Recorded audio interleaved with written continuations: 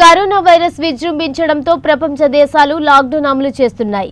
ఈ నేపథ్యంలో ఇరు తెలుగు రాష్ట్రాల్లో ఇప్పటికే చాలా కేసులు నమోదు కావడంతో రెడ్ జోన్ గా ప్రకటించడం జరిగింది. ఇది ఇలా ఉండగా లాక్డౌన్ లో ఉన్న నిరుపేద కుటుంబాలు తిండి లేక ఆకలితో అలమటిస్తున్నారు. అన్నదాతల కోసం ఎదురు చూస్తున్నారు.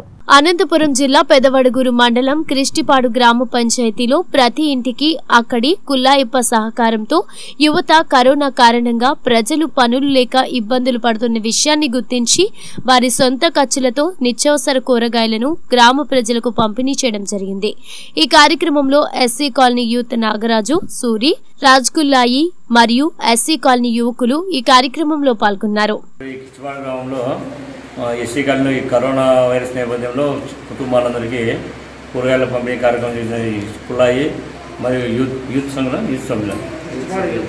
సభ్యులందరికీ కృతజ్ఞత చెప్తూ ఇంటింటికి పంచడం అనేది కొంచెం మంచి విషయమే, శుభపరిణామం.